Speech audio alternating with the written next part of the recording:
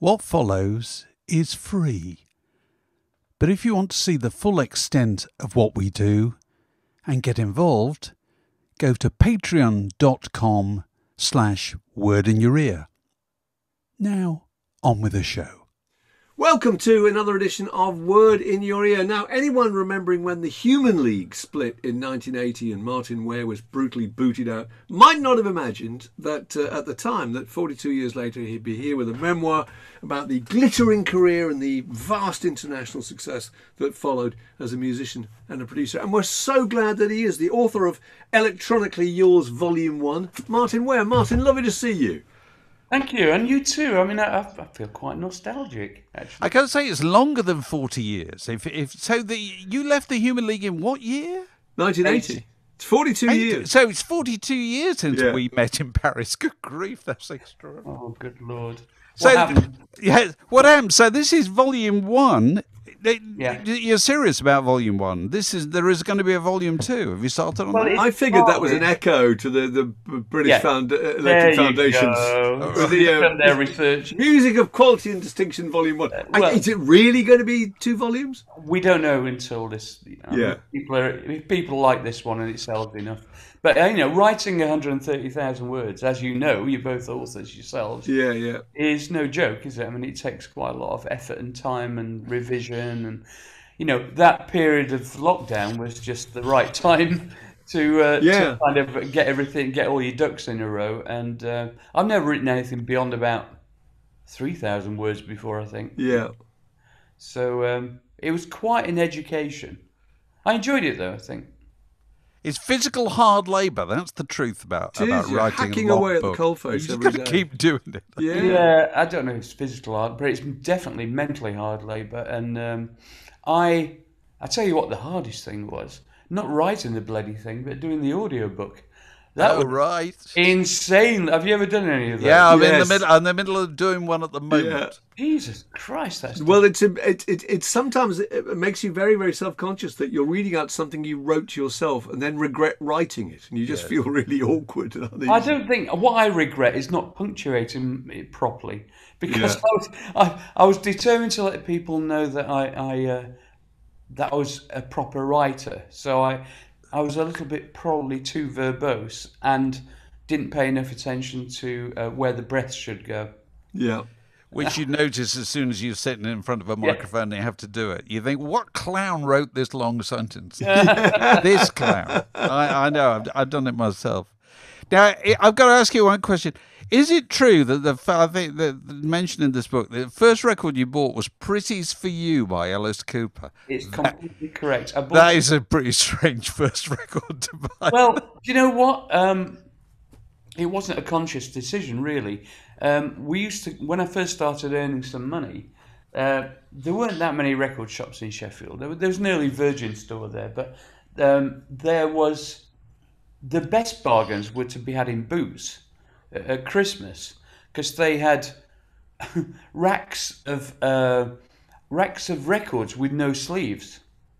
Where, like kids being naughty, just nick the sleeves thinking there was a record in it, and there was nothing in it, so they didn't have a replacement sleeve. So there was a whole bunch of these things in the inner sleeves, and I thought, Phil told me that Frank Zappa's really good, and it's on Frank Zappa's label, and Alice Cooper, is that a woman? I honestly didn't know who it was. It's 50p, so I thought, I'll take the dip. That's fantastic. Do you think there's lots about growing up in Sheffield that just made me think, is there anything about the character of Sheffield that you can see in its music? Joe Cocker and Dave Berry, and then later there was Human League and ABC and the Thompson Twins and Pulp and the Arctic Monkeys. I don't know. Is it possible to say that there is a character there? I think it is possible, and I've done a lot of thinking about this. I get asked this question quite a lot, and I think there's several factors in play here. One is there's a genuine love of soul music and blues that goes back, obviously Joe Cocker, etc. I mean, you couldn't believe that guy wasn't black, let alone he was singing in working men's clubs and pubs in Sheffield. Yeah. I mean, when he went to America, they thought it was totally authentic. So, for instance, so you got all that, and then you got the kind of heavy metal thing, which is more of a kind of, you know, black country thing than Sheffield. But nevertheless, there was, you know, there was Sheffield and Doncaster and Iron Maiden and all that stuff. But there's a general kind of bolshiness included in the whole Socialist Republic of South Yorkshire thing, and it's like, and also there's a kind of pride in craft, which is as evidenced by the kind of you know, cutlery business and steelworking, and if you add all these things together, what you end up with is bands that do stuff without analysing it too much. And I think that has been, I think that's the continuous thread that runs through to the current day, actually. So it's less about the kind of theorisation of you know, kind of London bands or southern bands tend to, it's kind of like a theoretical exercise almost, and it's like they go in and they rehearse endlessly and they come up with something. In Sheffield, there's lots of places that are cheap to rehearse. That's another thing. Because there's a lot of derelict kind of places in the city centre. Not so much now, but it used to be in our time. And that meant that you could just mess about and do stuff, create something, be proud of it. It's like making a penknife, you know. Move on to the next thing. And that's what we used to do. And it's only with the benefit of hindsight, looking back over 40 years, that I can now analyse it and kind of post-rationalise it, really. I was too busy doing it at the time. So a lot of the people who are most important in your life you met at school, is that right? Yeah, that's right. Take us through that. Okay, so well, not a lot actually. I met Phil, who's Phil Oakey from the Human League, who's was the most important person in my developmental years. You know, from kind of 17 to 21, I suppose. We were best buddies, and we literally used to hang out all the time.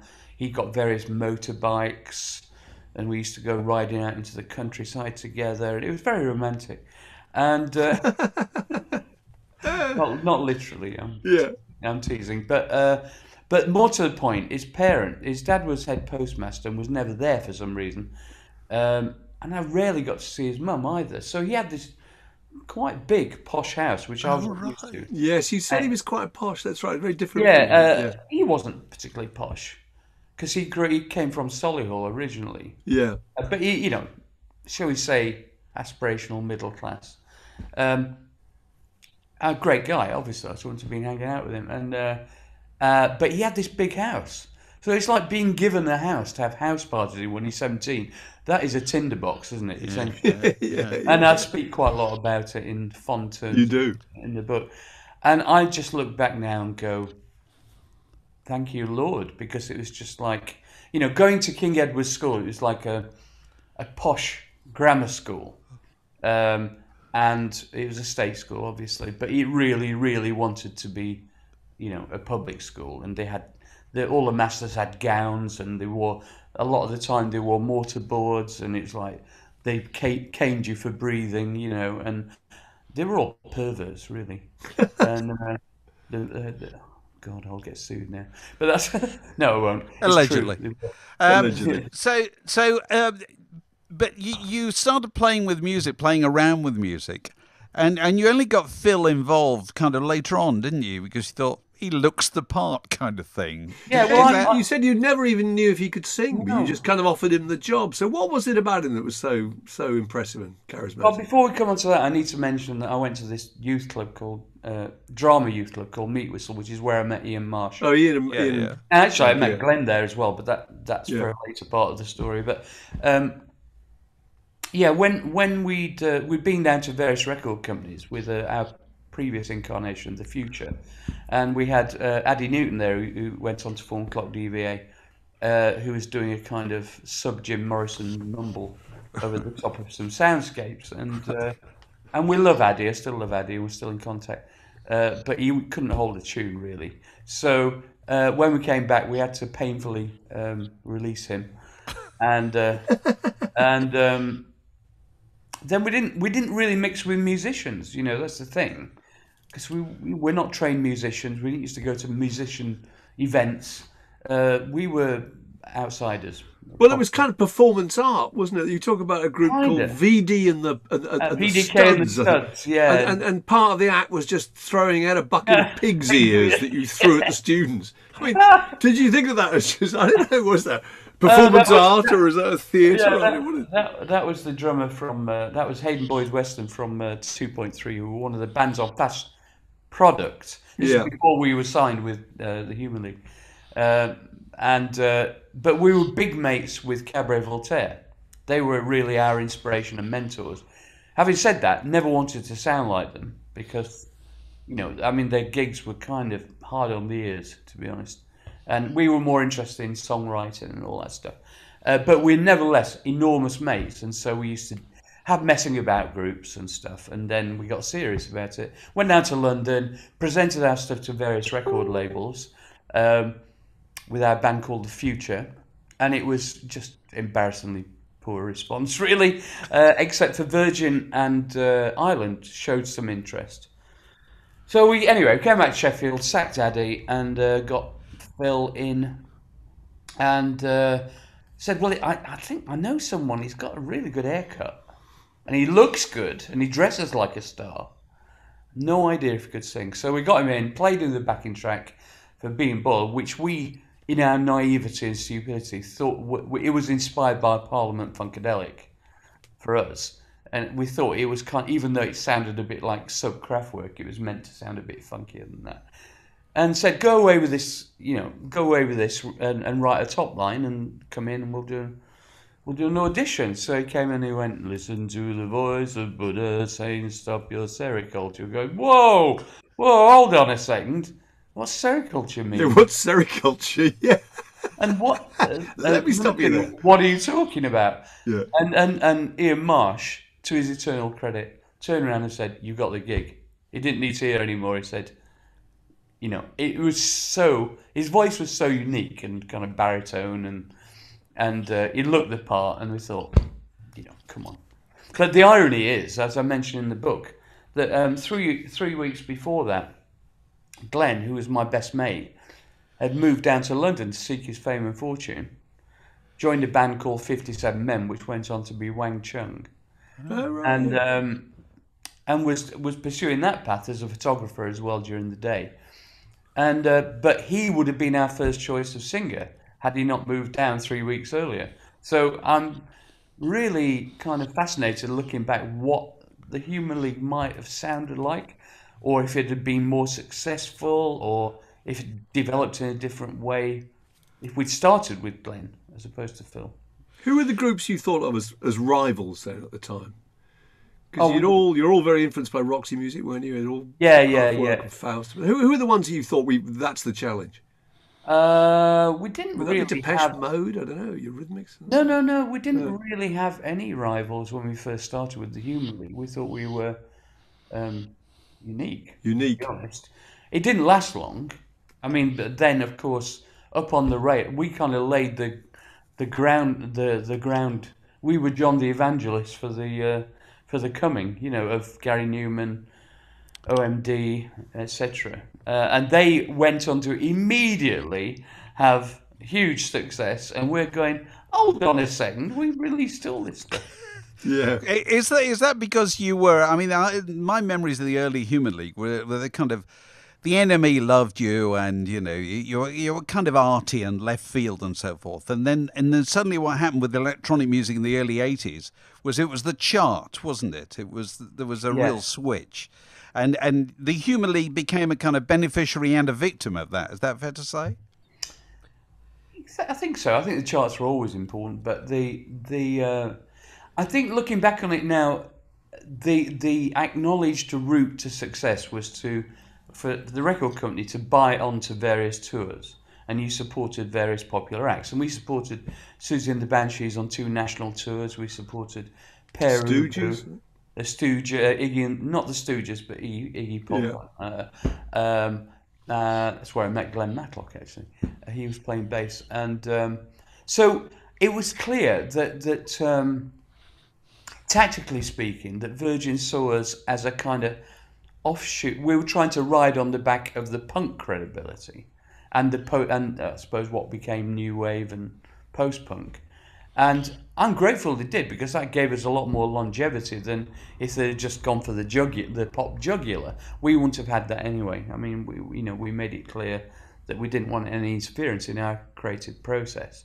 That couldn't last forever, obviously. But you were intensely fashionable at that time. I can remember and other people were taking advantage of that. There's a bit in the book where David Bowie comes to see you at the Nashville, I think it is, in 1979. Can you remember that? And yes. Would it be fair to say, I mean, I think he said that you were in the press that you were going to be the future of music. I mean, is that kind of thing, do you think that has been a bit of a risk? No, we just thought we'd arrived, to be honest. Yeah. I mean, if God comes down and a beam of light comes down and he said, "You are the anointed ones," you're not going to argue with it, are you?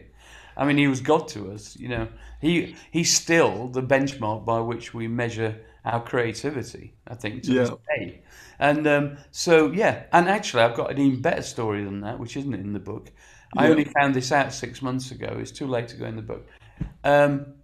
We played a gig at the Marquee Club in Wardour Street, which was sold out for ages. It's only like 350 capacity or something.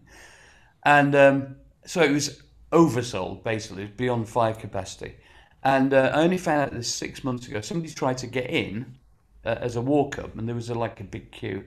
And two other people who tried to get in at the same time were Iggy Pop and David Bowie. And the bouncers turned them away. Believe that. Anyway, and then 2 weeks later, Bowie came to see us at I think it's the Nashville, yeah.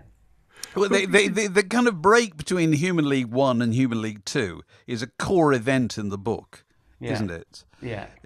Because, core event in my life. Well, absolutely. Tell us about that, because that felt like a betrayal, didn't it? And it still feels raw, doesn't it? Yeah. Well, it's not literally something that's painful to me now, but the memory of it is painful, if you know what I mean. So, yeah, I mean, basically, this is literally how it happened. Behind the scenes, to set the scene, behind the scenes, Bob Last, our manager, and the record company had been having discussions, shall we say, not that we weren't, I certainly wasn't privy to. And that goes under the guise of the management protecting you from all the, kind of machinations. So they'd obviously been saying, look, we need to find a way to make money out of this, because we're in the hole for like a couple of $100,000 now with tour support and, budgets, etc. And so credibility doesn't pay the bills, So obviously they come up with a plan to come up with this kind of justification that somehow creative differences, we couldn't get on together, blah, blah, blah.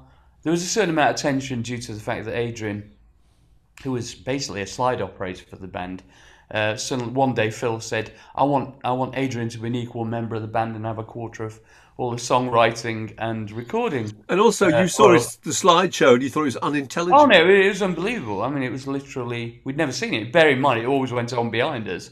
Yes. Of course you never watched it. I never thought of that. No, we saw the occasional photo of the yeah. We're not in the world of smartphones, right? No, true. So we didn't know what was going on behind us. And it was like 1950s settees and endless amounts of stills from Thunderbird films, and which is kind of cute. But actually, Adrian used to have a kind of bedsit flat, which was floor to ceiling it was absolutely archetypical nerd stuff with, all the original models from Star Wars in their original boxes, stacked up high, American comics everywhere, an amazing artwork actually. But it was like it's showing the audience the interior of his mind, and it had nothing to do, or very little to do, with the individual songs. So what did Bob Last say then? And this must have been unbelievably painful, because Phil's sitting there, your old pal you met when you were 14. What, they just said, you're out? I came into the studio. What was odd at first is that they were all there already. Ian, Phil, and Bob, and Adrian. That's a very telling moment of the book. I thought that really feels real. It's so well described. I'm going, what's going on here? I mean, because we'd actually just arranged to meet for a rehearsal, or a prep rehearsal for the European tour. The first words that were spoken is, Martyn, we want you to leave the group. I was completely blindsided, as you would be. Bear in mind, not just the shock of that, but Phil is my oldest and most loyal friend. I spent more time with him in the previous 5 years than I had with any other human being on earth. You know, we might as well have been married. So it was like a visceral kind of reaction. I said, "Well, no, you're not." A bit like Jack Black in School of Rock. Yeah. The start, you're not chucking me out of my own band. And then the thing that completely changed everything was that Ian Marsh decided to come with me on the spur of the moment, because he'd been privy to what had been planned beforehand. So they'd already got a kind of, shall we say, expectation management strategy. But also, I remember in the press, the story was that Phil had then subsequently gone off to the Crazy Daisy Disco and seen these girls. And this is exactly as you're saying, this is already in place, wasn't it? It's already in place. Hired them. Already in place, as was Ian Burden from Graph, as was the main one is Joe Callaghan. You know, it's a bit like a football manager sacking all the team and then getting a new team in. You know? Essentially, that didn't happen overnight. That was planned in advance. And so anyway, after thinking about it for 24 hours or whatever, I came back to Bob, I'm cutting a long story short here, and said, look, me and Ian will let you have the name in return for 1% on the next Human League album, which proved to be an absolute stroke of genius. It could so easily have gone the other way. It could have gone the other way. So that paid for my first flat in London. And... you know, and also lots of silver and platinum discs. It's really interesting. One part of you wants them to do really well for the money, and the other part of you would love them to fail. Yes, you know?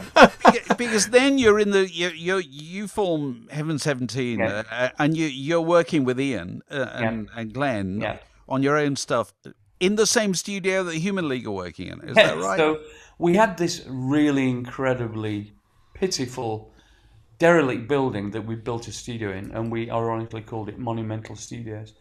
And it was literally a 4-story high building that was completely derelict, apart from one floor, the first floor. The rest of it looked like a bomb site. So we went in, we did that one room, we got the electricity connected and blah, blah, blah. And it was the only asset that we actually owned between us. And we said, well, we're not giving the studio up. You know, this was part of the deal. So we ended up saying, look, myself and Ian were computer operators used to working night shifts. We didn't mind doing that. So we'll take, we'll have the 12-hour night shift, and you have the 12-hour day shift. So Dare and Penthouse and Pavement and Music of Quality and Distinction Volume 1 were all being made simultaneously. We never bumped into each other. And at one point you found a tape of what they've been doing. Tell us about that. It was extraordinary. So funny. It's one of the funny stories. Makes me laugh now. Back in the day, before digital reverbs and delays and stuff, the way to get a kind of delay on the voice was either to buy a Watkins copycat or to set up a tape machine as a kind of delay unit. So what that meant was when you're doing kind of effects on backing vocals or whatever, in this case backing vocals, you would record onto the tape and then it would read off a different head. So the unintended consequence of that is that what had been sung into it stays on the tape. So anyway, we're getting ready to use it for the same purpose on one of our shifts. And we thought normally the tapes were all taken off and this tape was on there. So we better check where it is so we're not overwriting something and we'll get shouted at. And it was there. It was Phil instructing the girls how to sing "Sound of the Crowd." Oh my God! I really wish I'd have kept a copy of it. It was instructing. You found it encouraging. Oh my God! But then again, you wanted. We thought we're going to win this game. Yeah, but you wanted 1% of whatever came out of it, didn't you? So... I didn't care. I didn't think there was much chance of 1% bouncing into anything based on that. So, yeah, I mean, it's a bit of a kind of strange love-hate relationship at that point because, as I mentioned in the book, a couple of weeks later, by way of apology, because we call them dodgy boilers in some... They weren't dodgy boilers. It was the very naughty Paul Morley who claimed that a session in a pub was off the record, and we were just having a, we were trying to make him laugh, and he quoted it, and next thing you know, it's like 48 point. Oh God. Right. Anyway, so by way of apology, Glenn and Ian rang up the girls. You can see how kind of incestuous this whole thing is.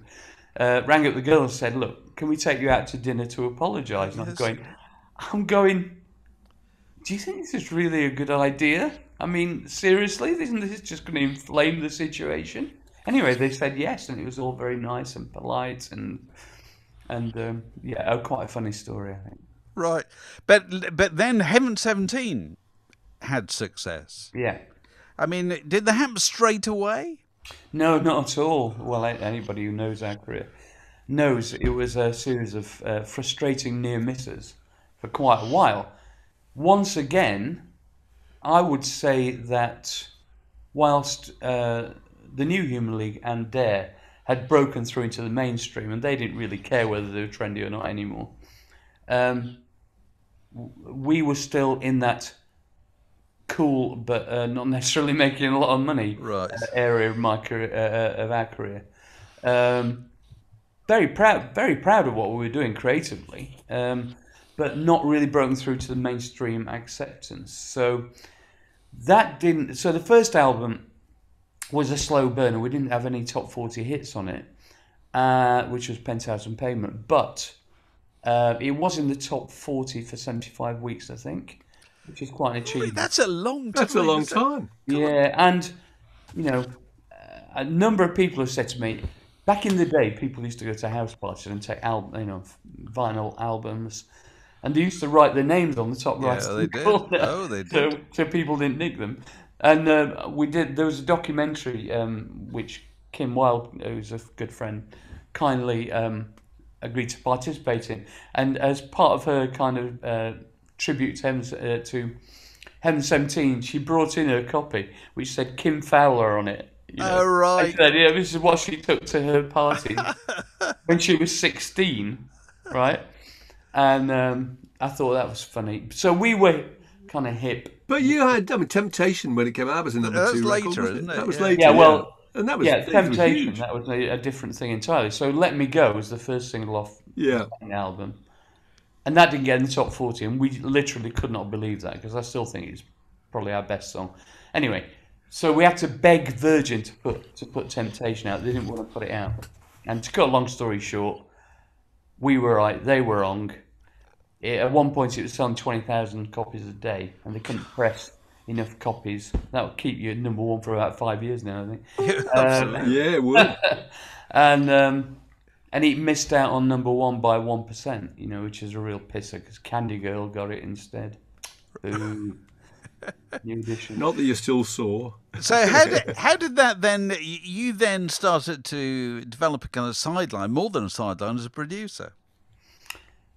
Yeah, I mean, basically, the tactic of putting out Music of Quality and Distinction Volume 1 as British Electric Foundation and getting lots of guest singers in over kind of electronic, weird, soul kind of influenced backing tracks, that was meant to be a calling card for outside productions. And we'd not done any outside productions at that point, but we knew that we wanted to devote our energies to being in the studio and creating work. So it was quite an abstract idea, but it paid off, because we did Ball of Confusion with Tina Turner on that album, and then as luck would, well, it's not luck, is it? Because it's kind of like you're putting the energy out there and it comes back in a different way. But Roger Davis, when he was putting together the Private Dancer album, wanted to have.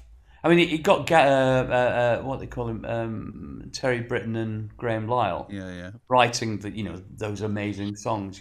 What's Love Got to Do with it, and blah blah blah, which were quite trad pop rock, and I think he saw that he wanted something with an edge to give the whole thing a bit of a modern sheen, And so they came to us and said, "Would Heaven 17 write a couple of songs for that album?" And we said, "No, we can't."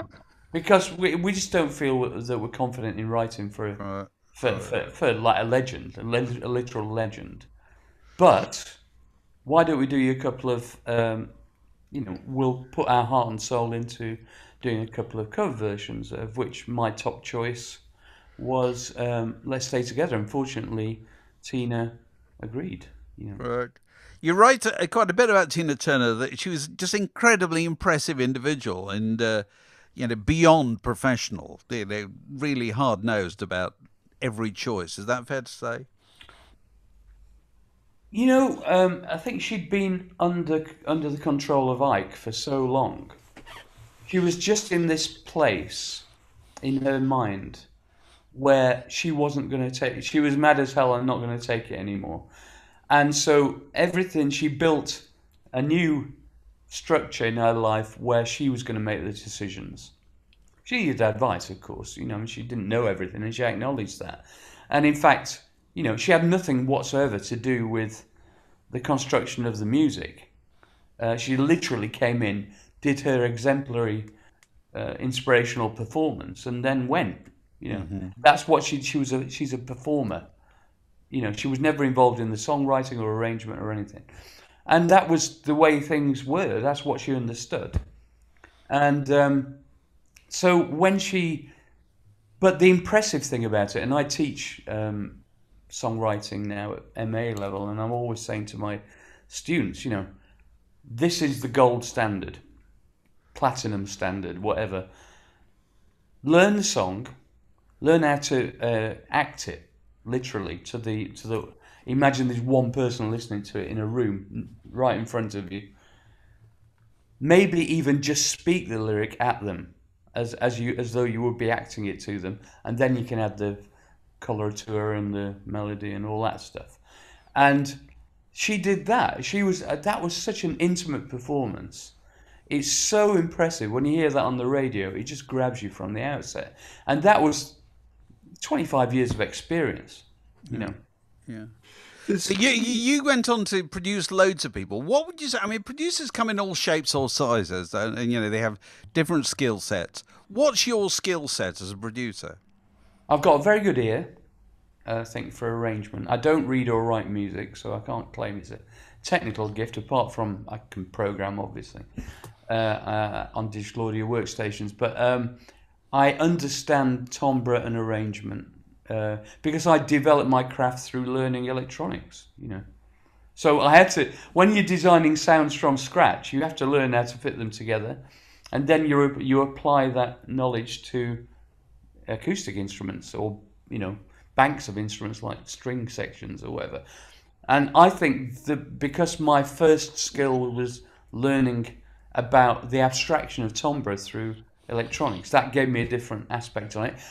The other thing is that I'm quite good at psychologically getting the best performances out of singers.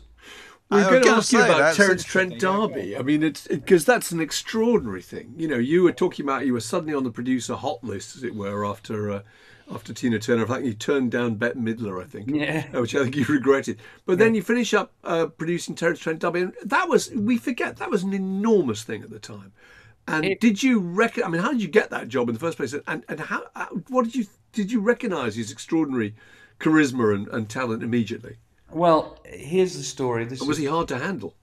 And all those questions, but the last one is no, but I'll come back to that. But so I'm sat in my flat in Notting Hill one day, and I've already agreed. I mean, I've got a continuous stream of productions coming up and booking 3 months ahead and blah blah blah, and I kind of provisionally agreed to do a new production. I think it was Wet, Wet, Wet or something.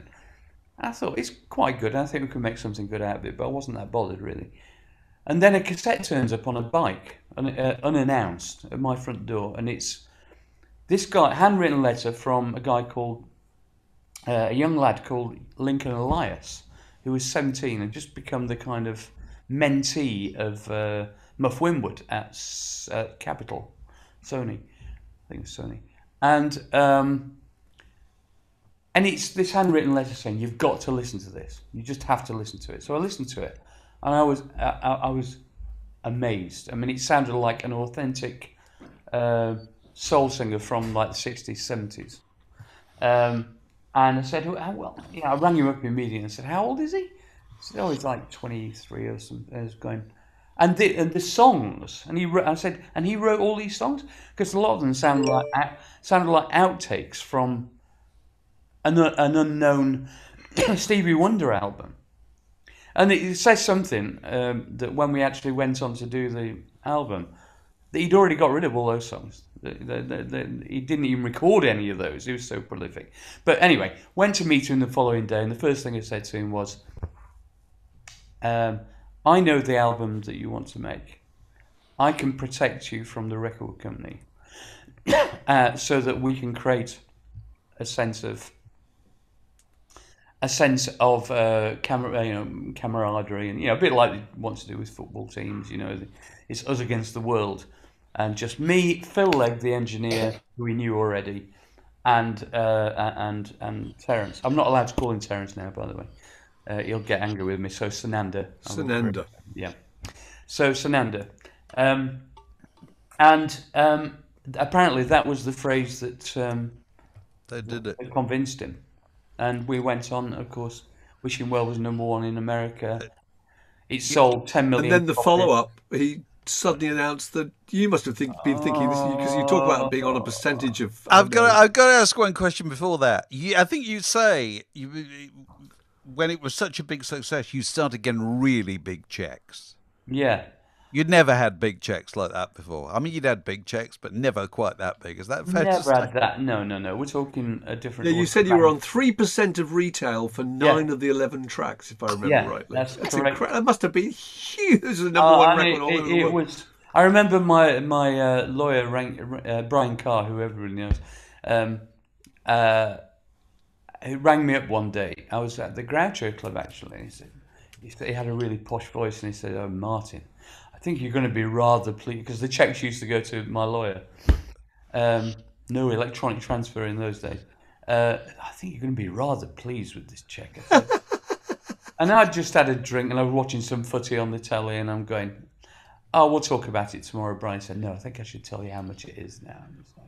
It was £324,000. And I went, it was a bit like somebody turning up at the postcode lottery going, "You just won $1 million," to me. And this is in what, 80? This is 87, 88? Yeah. And, incredible. So I'm going, wow, okay, that's a different order. Yeah. And of course, that was just the start of it. Yeah. I mean, imagine how much money Terence earned. I mean, I've tried to do a calculation. I reckon it's in the region of 20 million just from that album. Really? Yeah. Because he wrote all the tracks. Yeah. Well. Yeah. And owned all the mechanical rights. Right. So, but then insisted that he did it all himself on the follow-up. I mean, how did you feel? You've given the game away now. It's my best story. No, go on. This handwritten letter thing is becoming a bit of a thing. So he's a very verbose character, Terence. He's a bit like, when you receive a missive from him, it's a bit like Samuel Pepys. Sananda, sorry. And it was literally like a Dear John letter from Vietnam going, "I love you, but I'm not coming home." And he saw it basically, he said, "I want to do it all myself." And when he says all himself, he'd already written and performed all his own tracks on the first album, but he wanted to do that plus engineering, plus producing, plus everything, because he saw himself in direct competition with Michael Jackson and Prince. He saw those as his competition, and the fact that Prince played everything on his first album was kind of riling him, I think. And he wanted to. And anyway, so cut a long story short, I was in the middle of producing Erasure's I Say album, and I went out to Windmill Lane in Dublin, and Terence had just been there mixing his second album, Neither Fish Nor Flesh. And the tape op said to us that he'd mixed the album on acid, and didn't think that was a particularly good album. I think that pretty much sums it up, didn't it? And the record was called It sold 300,000. Flesh. It sold 300,000 as opposed to 10 million. Yeah. But I mean, there's all sorts of adventures in production in this book, which is one of the things I love about it. You produced some of the most unlikely people. You produced Hot Gossip. That was my first production, outside production. Yeah. I mean, based largely on the fact that I thought they were excitingly hot. But it was actually Carol Wilson who ran Din Disc, which is an offshoot of Virgin, who came up to me and said, "Would you fancy doing it?" And I said, "Well." But the thing that swung it was they wanted to record new versions of some Heaven 17 and early Human League songs. And I thought, well, that's quite an interesting challenge. So that appealed to me. But what I didn't really check in advance is whether they could actually sing or not. And they could hold a tune, but it's very kind of, that kind of like that West End stage kind of trained. Find your twang, sing you down your nose, and I can't. It's not really my cup of tea, that. But anyway, we made something out of it because there was a couple of them that had really good voices. Right. But you did all kinds of things but you started getting calls to do things, and you got. I was intrigued by Dan Hartman. Yes. Tell us about Dan Hartman. Dan, I love Americans. They're great on this. Dan, I mean, I love Dan's work, number one, and I'm a big disco fan, always have been, and he'd just done Living in America with James Brown, and I just could not. He just had number one in America with that, and then I got this call, and I'm going, why would Dan Hartman want me to produce him? He's a producer, and a very good one. I just couldn't wrap my head around it, and he said, because I want the authentic English urban sound, and it's like, what is that? Yeah. I'm just doing what I do, So anyway, he turned up, and I said, yeah, fine. He was paying me well, and he's also a fantastic keyboard player, by the way, And so I thought, I'm a terrible keyboard player. What's he going to think? So he turned up at Swan Yard Studios in Islington, jet lagged. And turned up in the studio, and I'm there, and the studio's empty because I thought, I'll wait till he arrives and we'll figure out which synths we're going to hire and all that. He said, where's the rig? And I'm going, we haven't hired anything yet. Where are all the musicians? I want to start now. And it's like, oh, okay. Do you mind if we start in the morning? And it's like, okay. So we did that. We didn't get off on the right foot. But anyway, we hired some stuff in. Everything starts. And there's that funny story in the book where he was boasting about how much he liked hot food. I mean, I presume you guys have been to Los Angeles. Yeah. I don't know if you've ever been to an Indian restaurant there. They don't know the meaning of hot food. I suppose they do with Mexican food, but not with Indian food. So we said, okay. So we thought we'll get our own back for this was good. Yeah. And we got them to bury some extremely hot lime pickle in the middle of a fowl, and he was so proud he wouldn't let it on. There was steam coming off him. It was brilliant. Anyway, we missed it later. It was a bit like a candid camera show, and we got on fine from that moment. Right. So this book, I mean, have you sent this to many of the people featured in the book? And yeah, what are their reactions? I mean, people like Phil. I mean, what's your relationship with Phil like now? Well, this is very interesting. I actually haven't sent anything. I need to send him one, but he's kind of gone off radar a bit. But interestingly, we bumped into his manager, who we've had a variable relationship with over the years. But and he was incredibly polite and nice to us, and mooting potentially doing some more work with. I'm going. Well, Phil himself said, didn't he, a while ago, that he wouldn't be against the idea of recording. Yeah, but then I've chased him, and he's not even responded. So I don't know what's going on. Yeah. But anyway, I don't know what Phil's reaction is. I don't know if he's read it. Actually, you've reminded me. I must send him a copy. But I'd still want to kick the hornet's nest, probably. So would you? I mean, because obviously the original Human League as a touring entity could happen. Well, we did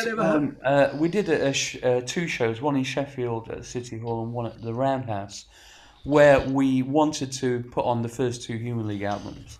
with Phil. We asked him if he would do it for about 8 or 9 years, and he just wouldn't accede to it at all until eventually his management went online and said, "Over my dead body." So I said, "Well, that's pretty final." So we just said, "Well, we'll just do it, and Glenn will do Phil's part because he's got a similar range of." And we did new versions of the visuals in super duper digital giant screens with Malcolm Garrett doing his version of it, who's our kind of artwork guy, and so we did that, and it was very well received. It was amongst the first gigs after lockdown, and we'd love to do some more of that, and we'd love Phil to do it if he was interested. Do you ever look back at school pictures? You must have school pictures of class lineups where you and Phil Oakey are in the same class, or I don't possess one. I didn't really enjoy my time at King Edward's, I have to say. It was No, I'm just intrigued by the idea that relationships that start when you're 16 are still a fact of your life all those years later. Yeah, well, I think they're the formative years, aren't they? I really believe that. I mean, Glenn and Ian, obviously, I met when I was like 18. And Ian Reddington, the actor, still one of my best friends. Paul Bauer is like my personal archivist. He was the one who introduced Bean Boyle to Bob Last. They're all people I'm in touch with on a weekly basis. Right. And I don't know if you guys have anything like that, but I feel privileged. No, it's good. So there's the book, Electronically Yours, Volume 1. But as you said, depending on how well it does, Volume 2 may still be Volume 2. It better do pretty damn well for me to devote 6 months to writing Volume 2. It's very good. The demand will be so great, you'll have to do it, Martyn. Oh, thank you. No, I think it is. I'm very proud of it. I think it's quite entertaining. I do think it's worth, if you can, listening to the audiobook as well, because there is some of the funny stories kind of come to life even more when I'm reading them out, I have to say. Okay. I got stopped. I have to tell you one last thing.